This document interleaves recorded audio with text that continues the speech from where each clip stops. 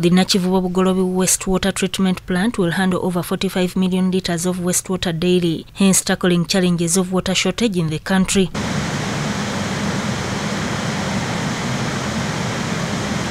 The Managing Director, National Water and Sewage Corporation, Engineer Nwsc, says the plant has the latest water treatment with the latest inbreed technology. There is a lot of scope for many people to be connected to the system for Kampala and be able to treat it.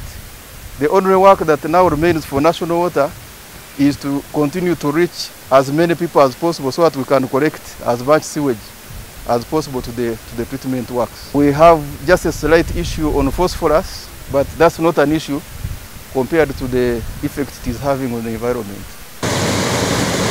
Engineer Nwsc asserted that the plant will also generate electricity, and the solid wastes removed from the wastewater are expected to be dried and sold as fertilizer.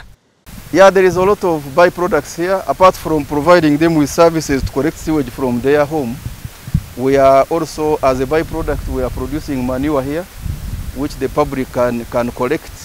We are also producing manure at Rubiji. Remember, we are going to be producing biogas, but by and large for our own internal use. So the manure is the most important product here. And we are also happy to report to the public that the sewage we discharge to the receiving water bodies is of much better quality than what it used to be. Because now this plant complies on almost all parameters, the total suspended solids, the oxygen demand, biological oxygen demand.